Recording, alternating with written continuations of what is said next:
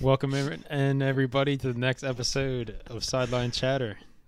Co-host Justin Hagee, Jay Hags here with James Albert. How we doing tonight? Doing all right. One day closer to NFL season. I am officially done all my drafts. I'm drafted out 10 leagues. Can't do it no more. Is it 10? Yeah, 10 even. Can't do it no more. 8 on Yahoo, 1 on Sleeper, 1 on ESPN. How you doing? How you feeling? Yeah, we had a little hiatus. A 2-week hiatus. Yeah, the boy got the vid. A little vidiana, but we're Boy back. got the vid. super spreader. We're feeling better now. We're back to drop some knowledge. Like you said, the NFL season starts in 3 days, right? Yeah, Thursday night, Cowboys, Bucks. So the topic of this episode, what we're going to do is our preseason predictions for fantasy football awards. So we have pretty much 6 awards, and we have another thing after that. So we have our MVP, comeback player, best value pick, the biggest bust, rookie of the year, deep sleeper, so someone who has an ADP over 150, and then after that we have our top 2 most owned players on the teams we've drafted. You said you're in 10, I'm in 8, and I've drafted 7. I still have a draft for Wednesday. So You're a trooper, bro. I'm done. Like I said, I was telling Justin I had 2 drafts last night at the same time, one on ESPN and one on Yahoo, and by like the 10th round of the ESPN one, I just couldn't draft anymore. About the auto draft, I just couldn't do it. But I'm just excited to see the work I put in pay off this season. So we'll see. We'll see what happens, man. Yeah, we got a Discord up to like 115 members. So if you aren't in that, go join that. Hit 4K on TikTok. Yeah, 4K during our break. I know a lot of the other accounts have you get up to like 13K, 10K. I'm trying to get. But go follow that. Link that in the bottom below in the link tree. But enough of all that shit. Let's get started here. You know, we had to get one in there. Get a little curse bomb in there. All right, so fantasy MVP. I'll start it off. We could probably just say McCaffrey, both of us, but yeah, we're not being dry like that. We're here to offer some more knowledge. So my MVP is a player I actually have drafted in 0 leagues, and it's going to be Austin Eckler because I think he has the potential to finish high as like a Kamara type. I won't say McCaffrey, but I think he could be like a top 3 finished running back based off the fact that their offensive line is going to be like majorly improved this year from last year. They signed Corey Linsley. They drafted Rashawn Slater. They brought in Joe Lombardi who was on the Saints, who obviously gave Kamara all that work and turned him to a monster, obviously. I think his goal line touches should improve. I mean, they can only go up because fucking Anthony Lynn last year was... We know how this is an anti-Anthony Lynn podcast, but... Every time I turn the Chargers game on, I goal line and fucking Josh Kelly's in. It's like, come on. So you're not worried about Kelly and who's the other one? Roundtree and Justin Jackson. Yeah, 4 running backs is really annoying. I am a little worried about that, but like I feel like it can only go up from last year. You know what I mean? Yeah, that's true. And obviously he has a top 3 pass catching upside in the league behind McCaffrey and Kamara. He has a clear shot at 85 catches, and I just think the Chargers' offense this year can be a top 3 offense, to be honest. Like, it might be a long shot, but I definitely think they have the players, the roster to do so. Obviously, they have a new coach, but Austin Eckler, I think if you take him high as full PPR, pick 5, I think it's valid. You know what I mean? I had him ranked over Zeke. Right. You can even take him at pick 4 if you're really that high on him. Yeah. I kind of regret taking Aaron Jones. No, I don't regret, but like, I probably should have took Aaron Jones in one league and Eckler in another. But instead, I took Jones in both. I do like him a lot. And that'll segue right into yours, I guess. Yeah, it's a perfect segue right into my MVP, who's going to be Aaron Jones, who, just like Justin said, his MVP doesn't have in any leagues. I guess I would, without thinking about it, backed up this claim. I have Aaron Jones in 4 out of 10 leagues, which is, like, I usually try not to do that, but I don't know. I just think he's going to be insane this year. Last year, he's 4th in fantasy points per game for running backs, and he still lost work to Jamal Williams. Yeah. Jamal Williams is gone. I'm not that worried about A.J. Dillon. I just, for some reason, I know they drafted him high, but they don't really use him. And there's really no reason to. So, I'm not really worried about it. I feel like Rodgers is going to go on a revenge tour this year. That offense is just going to be insane. So, yeah, I'm just all in on Aaron Jones this year. I agree. Like, I have him in 2 leagues out of my 6. I feel like Williams was used as a third down back more than Dylan is going to be used as a third down back, because Dylan's more like in between the tackles kind of guy. I think Dylan might take more carries / red zone touches away than Williams did, but I think the receiving work that Jones will get will kind of like offset that. So last year, even with Jamal Williams there, he still had 44 catches last year. Mm-hmm. So like I think he easily can get over 60 this year, which for a running back is kind of really good. He's a cheat code, yeah. I'll say for a running back who gets 20 carries a game to get over 60 catches is kind of insane. Like Eckler gets like 90, but he doesn't run the ball like that. Mm-hmm. So I don't know. I'm just really all in on Aaron Jones. And he's safe too. Like, you know what he's going to do. Yep. And he's been healthy his whole career pretty much. So, Yep. yeah, I don't know why I picked Eckler as my MVP, and I don't even fucking have him in any leagues. But on to the next one. We got comeback player over the years. Not many 2 players that would actually qualify for this. But it's comeback / bounce back. I'm going Dak Prescott. Obviously, before the injury last year, he was literally insane. He was on pace for like 6,500 yards, which is obviously not sustainable for this year. And I don't expect him to do that. But just like I said with the Chargers, I think the Cowboys have a potential to be a really high-flying offense, like a top 3 as well. Like, if they had a better offense than the Chiefs, like, I wouldn't even be surprised, to be honest. The reason I don't think he'll have those crazy numbers is, like, their defense can't be as bad as it was last year. Yeah. I mean, they were just terrible, like, letting up 40 a game.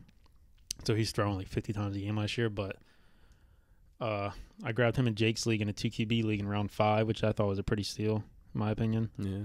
Especially for 2QB. Mm-hmm. He's another one where I'm like, how I mentioned with Jones and Eckler, I'm kind of splitting, or I would like to split him and like Lamar. Like, one league I might go Lamar, one league I might go Dak. Like, it's kind of just that close for me. I think he's a QB 4/5. Like, I wouldn't put him in the top 3, but he's kind of going undervalued in my opinion, because like if you can get him around 5, 6, probably not 7, but like, and then if you're drafting Mahomes around 3, like I think Dak's obviously a better value around like 6 or 5 or what the case may be, but. Dak Prescott, if he's your QB, expect big things. All right, and I'll go with my comeback player who I kind of struggle with this because, like Justin said, there's not too many like that you could pick for this besides like the obvious. Like I think Dak might be a little obvious, but but it's still very valid. McCaffrey missed 13 games last year. You could say him, but obviously he's the number 1 player in fantasy, so like you can't say that. So I'll go with probably one of my favorite players. I get clowned for being a stan of this player, but I'm going with Deebo Samuel. I only played 7 games last year. That's why I think he qualifies for this list. Only played less than half the season, but the way that offense works, like how much motion they use, and the most like all the creative ways that they try to move the ball, especially with Trey Lance whenever he takes over, I just feel like if Deebo can stay on the field, big if, because he's not really proven to be that healthy in his 2 years in the league. He's only played 22 games total in 2 years, which like you don't really like to see that. But I mean, if he is healthy, he's probably going to catch 80, 90 passes, and obviously they're not going to be deep. But he has like the ability to take any ball to the house. Mm-hmm. So I don't know. I'm just a big Debo fan. I think I have him in a few leagues, and if you can get him in the like 7th, 8th round as your 3rd receiver or your flex if you don't have 3 receivers, and I feel like he's a really sturdy flex if that's where you get him. Right. Yeah, I like him as well. I think like their team as a whole do a good job of like putting the ball in like their playmakers' hands type of thing. Like you don't really see a lot of randoms like scoring touchdowns in their team, like offensive linemen and random 4-string receivers, you know what I mean? Yeah. I drafted him last night as my wide receiver 3. I prefer him to be a flex more than a wide receiver 3, but what the fuck are you gonna do? All right, I'll go next. I'll take the next one. So next we're going to do rookie, right? Yeah, that's fine. So another player who I've been high on since the NFL draft, I think a lot of people have, obviously. I'm going Kyle Pitts, tight end, probably going as your tight end 4 or 5, maybe even 6, depending on if people like Hawkinson and Andrews more than him. Mm-hmm. But I just think the path to over 100 targets is just insanely like easy for him, and for a tight end, especially a rookie tight end, that's like unheard of. Yeah. And like we all know the stuff that we say like in the draft, like freak athlete, like he's a receiver playing tight end, highest drafted tight end of all time. Like, and that, like, Matt Ryan, we had 7 before, we were talking before, he averaged 39 pass attempts a game. Insane. Like, and Julio Jones is gone. I know he didn't really stay on the field that much, but he definitely would have taken a lot away from Pitts if he were still there. Ridley's going to be the guy. Obviously, Gage is still there, but when the quarterback's throwing the ball 630 times, I don't think they're able to run the ball a lot either. Yeah, and their defense, that's the next thing I was going to say. Their defense is probably on pace this year to be one of the worst defenses in NFL history. So, like, they're going to be playing in either a shootout or playing from behind every single game. So, yeah, Kyle Pitts, draft him. It's fun. Yeah, I don't have him in any league. He always just seems got him in a dynasty league too, so it's fun. Yeah, he always seems somebody always like not reaches, but like just fucking Lebo fucking had Kittle and then took Pitts. Oh yeah, don't be that douchebag out there that already has a tight end, and then like so you think you're all good because the guy in front of you has a tight end already drafted, and he takes another one. Really affected my whole draft strategy. At least trade him if you're gonna keep like draft both. Don't be a scumbag. All right, so my rookie of the year. I want to mention, like, we probably both would say Najee Harris. Yeah, oh, yeah, I should say he's a borderline first-round pick, like, early second. So, I think he's obviously the clear cut, but enough with that. My rookie of the year is Devontae Smith of the Eagles. He's going as a wide receiver 35 right now, which is, I feel like, kind of low. Yeah. Well, I don't know. He hasn't played, so I understand why that low, but, like, I just like the upside there. Like, if he's your wide receiver 3 or flex, like, I wouldn't mind. Because that means you probably got him around like 7, 8-ish range, maybe even 9. Like I like him over guys like Odell Beckham. Someone like I don't know. I just feel like he has high upside, obviously because they don't have a lot of options there besides Jalen Reagor. Obviously Hurst is not going to air it out and like probably throw for, might not even get 4,000 passing yards, but just like you mentioned with Pitts, they spent a first-round pick on him. They obviously need a receiver depth. And he was a monster in college, obviously one of the best receivers in college history, if you look at the statistics. So I have him in, I think, just Jake's league, who I took as my wide receiver 3. I don't have him in any. Yeah. I tried. Everybody takes him. He's another one. Yeah, we're from Jersey, so. All the homers fucking take him early as shit. In this third round. But nah, I think Devontae Smith, wide receiver 35, like I mentioned, I think he's pretty undervalued right now. And that's going to segue into my next award is going to be the biggest bust. This player is a wide receiver 27 right now. This is all Fantasy Pros ADP. I have another rookie receiver, Jamar Chase. I just feel like I don't know how the target's going to divide up. I don't know how pass heavy this team's going to be. Obviously, they passed a ton last year, but I think with Mixon coming back healthy, I think they're going to try to establish the run, try to keep Burrow healthy and whatnot. And obviously, I think T. Higgins kind of established himself as the number 1 in this offense. And then obviously you have Tyler Boyd in the slot, who's going to eat up a lot of targets. Just Chase going as a wide receiver 27, it's not doing it for me. You know what I mean? And he's obviously had the rough preseason, or just a rough game, you can say. But like guys, I'm taking in his range. Jerry Jeudy, I'm taking over him. Devontae Smith. Yeah, I probably would. Maybe Devontae Smith over him. He's in like the Galladay range, Michael Thomas range, Robbie Anderson range. I would have Robbie over him. I took Chase last night in one league because obviously he was he's probably the best prospect coming out of college, like in the draft. A lot of people think, so I want to take that chance on him. But his target share in that offense, I'm just not sure how that's going to play out. So, I mean, he had a really bad preseason too. It doesn't really mean that much, but you never like to see a team take a top 10 pick on a wide receiver and him drop all of his targets. His there was all the knocks against him. Like I know he was insane, like because he opted out, right? LSU, like he played his sophomore year and then he opted out his junior year and then he went in the draft.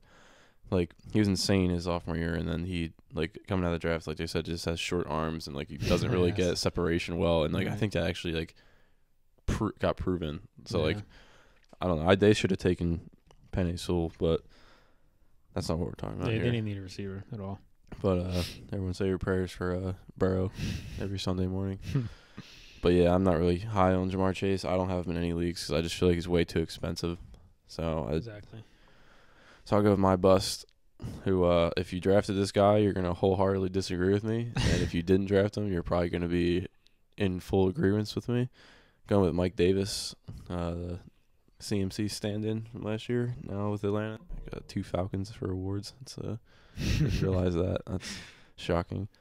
But he's 28 years old, just now getting his first opportunity to be the guy, which really doesn't happen ever. I feel like that's kind of like Devontae Freeman's 29 and he's out of the league.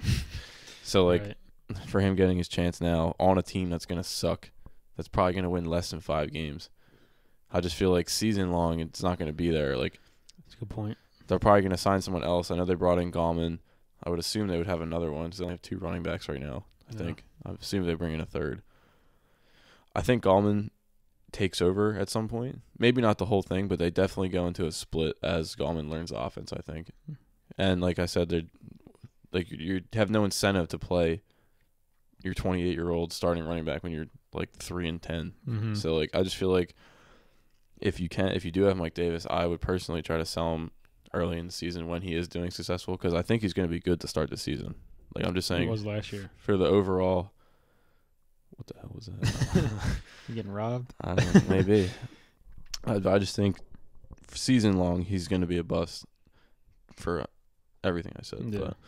Yeah, like I had him last year. He started off really well. He was getting a lot of catches. I kind of feel like that was kind of the part to like Teddy Bridgewater's game. He's a check down god. We know that.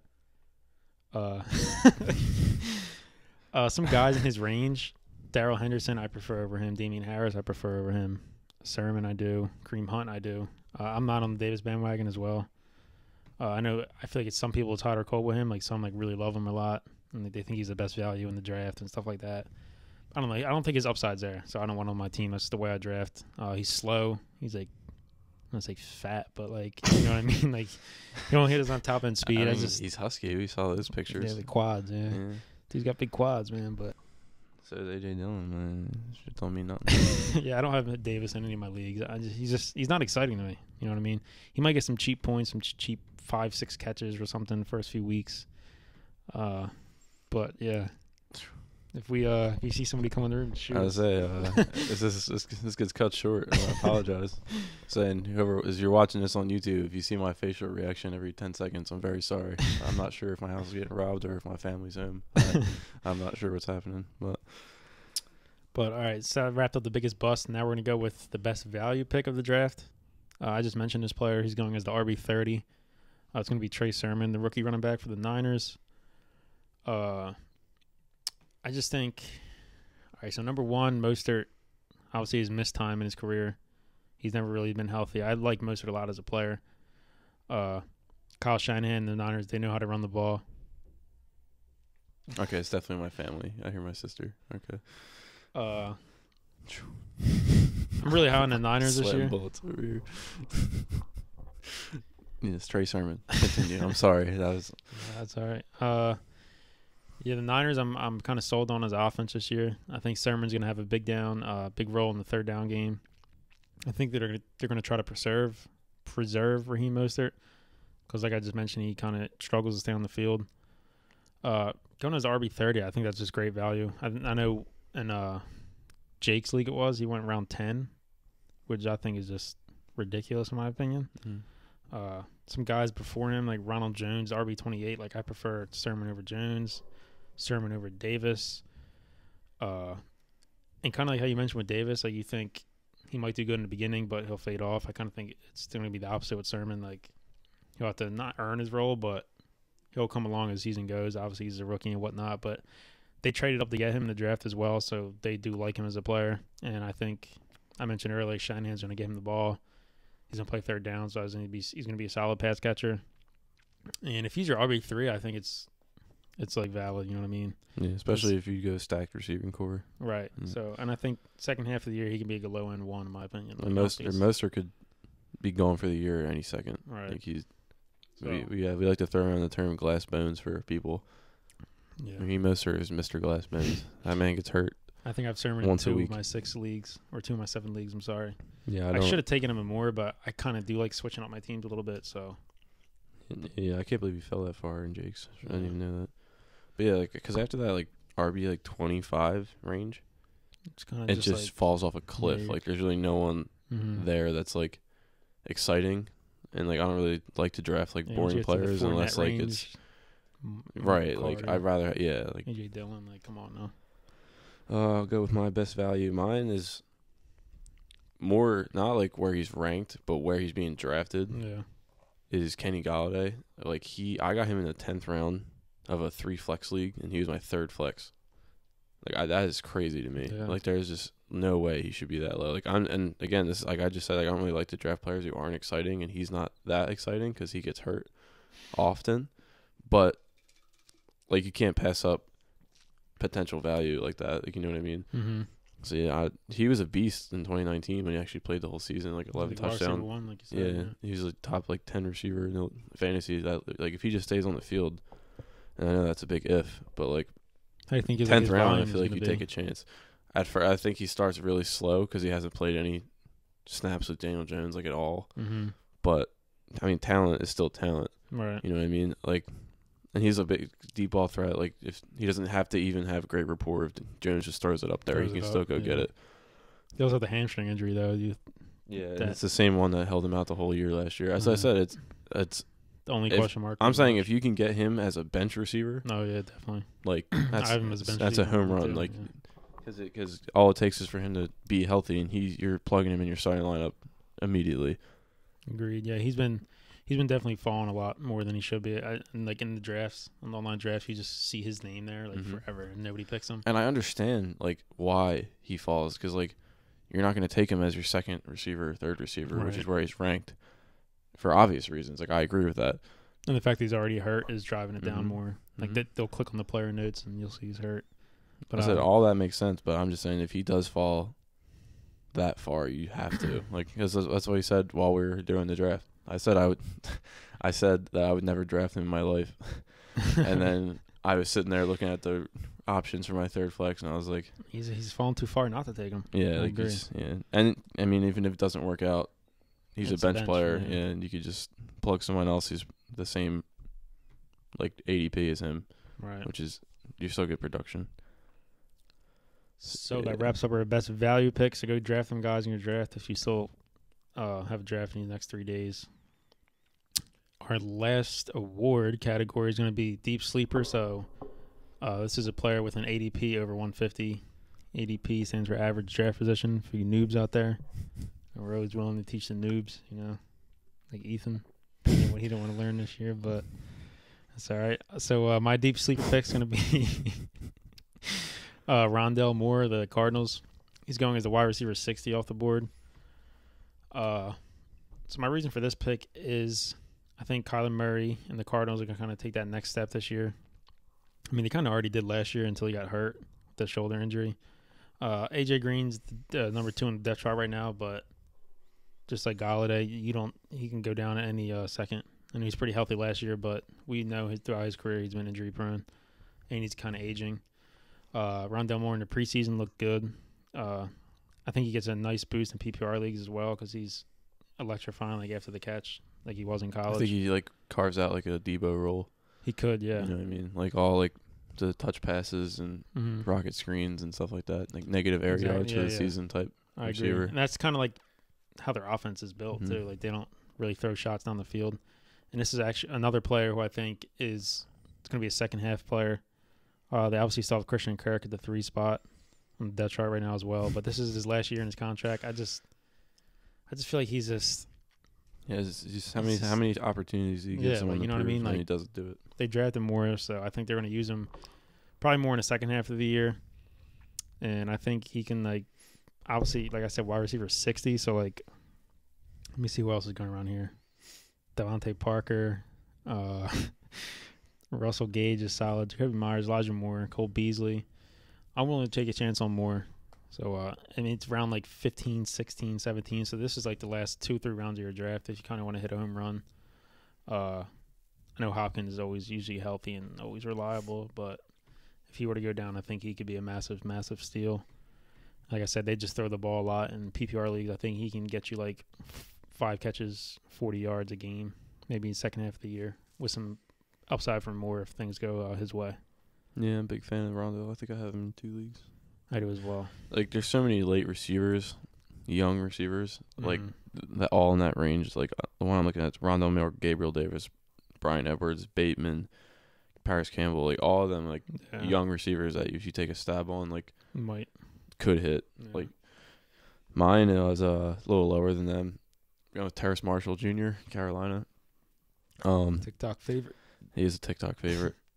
He's just a beast in college, and like I know he's the third receiver there, but we saw last year with Bridgewater, who I think Darnold has a higher ceiling, like skill set than Bridgewater. Yeah. So I think there's potential for the offense to be even better than it was last year, and if he could support 3 receivers in fantasy, then I think Darnold can too.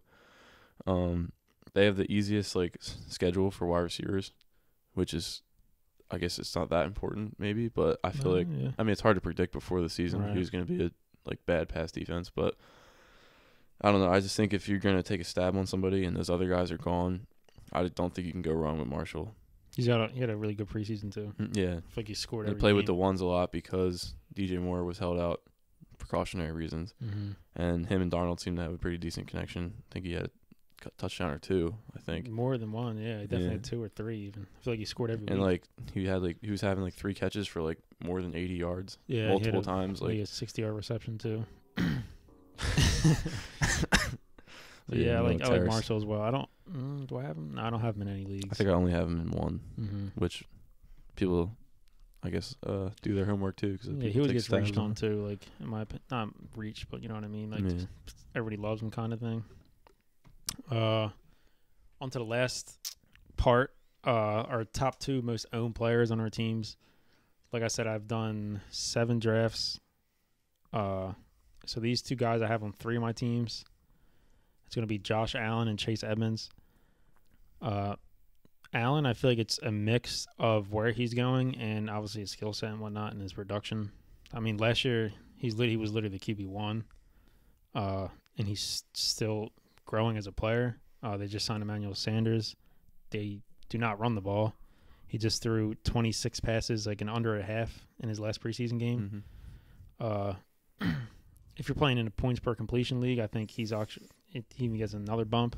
I mean, I have him in my QB2. Like, I'm not going to put him over Mahomes, but like, I'd rather draft Allen in the 5th than Mahomes in the 3rd. That's why I've done it in 3 of my leagues.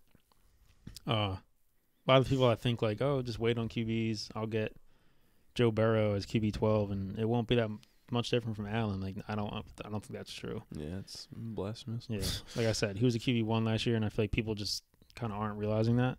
Like, you're kind of just sweeping that under the rug, in my opinion. And then with Chase Edmonds, I kind of just feel like I like him a lot as a player. Obviously, he's never had that bell cow role, and they signed James Conner. But I think it's going to be more of a carry split than it was last year with Drake, because I feel like Connor's not as good as Drake. And Connor's, number 1, he's ass.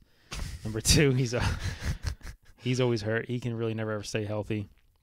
So, and obviously Chase Edmonds is one of the best pass catching backs in the league, and they do air the ball out a lot. And they also like to run the ball in the red zone a lot too. Like I think Drake had, 11 touchdowns last year or 10?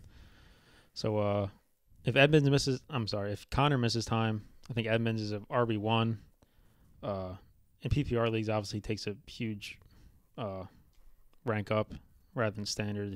I wouldn't really prefer him in standard, but I like Chase Edmonds this year. He's going as the RB26, which is if he's your RB2 and you want like really receiver heavy, maybe tight end or a QB, I'm fine with that. Yeah, I don't have him in any leagues, but I did want him. It just didn't work out. He got picked 1 pick before me in 2 leagues, and I have him in 3 leagues, so I might have had him in 5. That's insane. I was looking while we were doing this, and I actually have a 3-way tie for my second most owned, so I'm going to have a couple more players. But my leading is my MVP for the year, Aaron Jim, in 4 out of 10 leagues, which fun. I usually don't like to stack the same players. I mean, God forbid something like the worst happens, and then I'm screwed in all 4 leagues. But I just think he has, out of those like running backs, like outside the top 3, I think he has, in my opinion, the best shot to finish as the RB1. I don't think you can go wrong with the other ones like Eckler and like Jonathan Taylor. Like I still think he and Najee Harris, Gibson, like all those guys could still, even they have outside chances to be the number 1. Like running back's really wide open after the top 3. But I just think he's gonna just smash like 7th, 8th pick like 7th running back. I just think it's kind of crazy. Yeah, I agree. So next, I have CeeDee Lamb, Marquez Callaway, and Rasul Gage in 3 leagues each. They're all tied. Callaway and Gage are more. Well, mostly Callaway is really just like to start the season, like late round. Like you can get him in like the 12th round, Right? and he's gonna be your starting receiver potentially the first like 4 weeks of the season. Like a good one too. Yeah, he's looked so good in preseason. Especially the 2 catches he made for the touchdowns. Like, it was And like insane. your 12th round pick, that's not a lot of value to risk risk for 4 weeks of the season. Like if you could start your season 3-1 as opposed to 2-2 or 1-3, like why wouldn't you? Like getting that extra juice late in the draft. Gage, every time I look it up, I'm shocked that he had 100 targets last year in that crowded ass offense. But I mean, like we said, throwing the ball almost 470 times, or whatever it A was. lot to go around. Like that's insane. I don't know. I just think he's gonna be. I was watching a red zone from last season today, and he was mowing with. Right. I think he had like 7 catches in like 3 quarters, and I was like, he was supposed to be the 3rd receiver. I don't know. I'm just really high on Gage. As well, yeah. Really high on Gage, and CeeDee Lamb is just. I'm on the hype train. I'm big on the hype train. Everybody is, yeah. Might be tricked by Hard Knocks again. I don't know. It usually happens to me every year. I just get someone from Hard Knocks, but I have him in 2 leagues as well. He almost finished on my list too. That offense is going to be so good. It's just I can't pass up on him. Exactly. No, I agree. I think Lamb's ahead of Cooper now, in my opinion. Cooper obviously has injury problems and kind of disappears from time and time again. But that's going to wrap up this episode. Good luck to you guys starting your leagues this week and whatnot, Thursday and Sunday. Our next episode, I don't know when it's going to be. Yeah. It's not going to be long, though. It's not going to be as long as it was between last one. It might be before Sunday. It might be after Sunday, recapping or previewing it. We don't know yet, but, we'll know. Finally, time for some start sits, too. Yeah. We'll hit us on any platform for start sit. Get you guys sir. some answers. Linktree, linked in the description. Go click on that, join the Discord, and follow the TikTok. But, all right. I'm fucking out.